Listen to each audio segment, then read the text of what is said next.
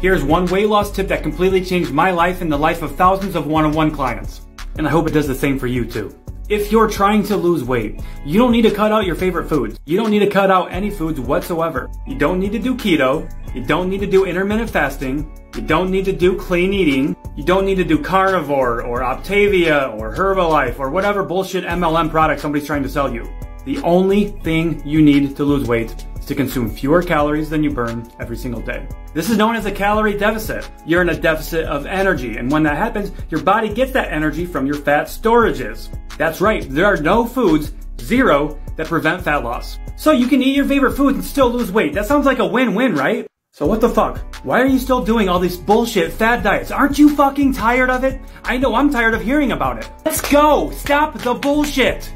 Diets do not serve you. Find a way of eating that you enjoy and that you can stick with. If you found this video helpful, follow me for more no bullshit content like this.